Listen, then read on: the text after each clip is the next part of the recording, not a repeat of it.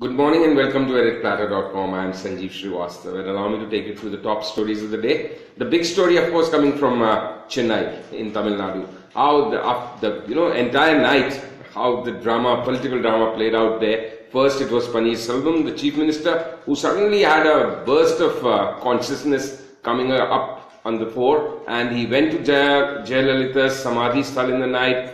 There he sat for about half an hour, meditated there, and then came out and announced to the press that he was humiliated into resignation, that he was the choice of the former Chief Minister Jayalalitha. He became the Chief Minister thrice, as we all know, and that Jayalalitha actually wanted him to continue as the Chief Minister and wanted Mr. Madhusudan as the General Secretary of the party.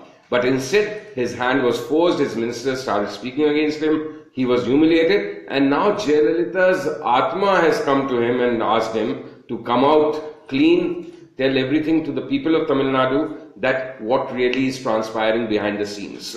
So clearly, raising the flag of rebellion there, Panneerselvam, who was a Jayalalitha loyalist, not a large number of supporters still coming out in his favor from amongst the party legislatures. A majority gather at Per's Garden residence of Sasikala, 134 out of 135. So majority of MLAs still with Sasikala, but support for Panneerselvam swelling up in the party cadre in the districts as reports are coming in. Ball in Governor's Court, who is sitting pretty really, so to speak, in Mumbai in the Raj Bhavan because he is holding additional charge for Tamil Nadu. So he has presently no plans to come to Chennai and settle this debate as to who should be the Chief Minister. He is going to sit tight in Mumbai, leading a rise to speculation that the political drama currently playing out in Chennai may still take another 2 or 3 days before a final script, so to say, unveils. So which side the wind is going to blow, what will be the positioning done, posturing done, position taken by different stakeholders, will the MLA listen to the voice of the people, or will they stay with Sasikala? All those and a lot of other things, including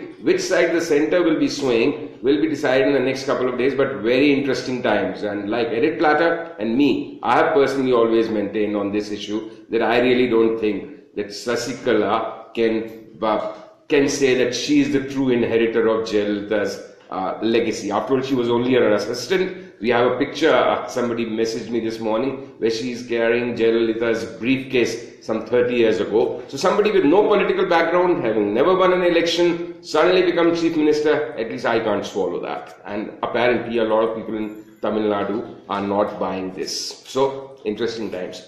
Again, UP elections, other big story. How things are panning out there. The other big story we have come out with on Editplatter and published it in the top stories section is, of course, the Prime Minister's speech of yesterday in the Lok Sabha, which, like I said, I quite enjoyed listening to the Prime Minister, and this again proves he may again be speaking in the Raj Sabha upper house this afternoon. And once again, the manner in which Prime Minister spoke yesterday and in response to Mallikarjun Kharge, Congress opposition leader, it underscores the fact that how important it is in a democracy that leaders like the Prime Minister, leader of opposition, ministers, they speak on the floor of the house, because it's a completely different ball game when you hear these leaders speaking on the floor of the house. I kind of liked one comment of his where he chastised Mallikarjun Kharge for that remark which Kharge had made day before yesterday, comparing some BJP leaders to dogs, saying that not even their dogs had participated in freedom struggle, and to which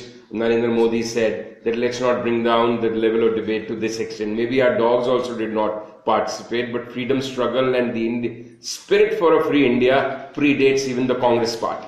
Again, but on the same vein, I didn't particularly like one of the comments which Prime Minister made about, making light of Rahul Gandhi's comment on earthquake and saying, see, finally an earthquake did come. He was referring to Uttarakhand. I thought again that was very unnecessary. But whatever be, the important thing is that the Prime Minister chose to spoke and answered all those who were criticizing him for not saying anything on the floor of the House. There are a couple of interesting stories more. In a first Supreme Court slaps contempt charge on sitting High Court judge. That High Court judge is in Calcutta, and he was making some remarks about Chief Justice and other sitting judges of the Madras High Court. So that contempt of court proceedings to be started. by Supreme Court in a first decision of its kind. US Appeals Court is skeptical of Justice Department, who is demanding that the Appeals Court actually stays the ban which the Seattle court had put on government decision. There are some good opinion pieces which you'll like to read here. I would like to mention PM in the UP Crucible, Kumar Ketkar piece in Indian Express as to how important UP election is for the Prime Minister's dream of returning to power in 2019. Shah Rukh Khan's new Muslim roles. It's a Hassan Sarur piece in Times of India. It's a very nice kind of academic piece, a thinking piece. So I recommend that for a reading. It's just a different take on race and the kind of roles Shah Rukh Khan has been playing, and the larger issue of a Muslim identity in India has also been discussed and addressed in this issue. Then, of course, there are a couple of pieces like Samar Halakna's piece.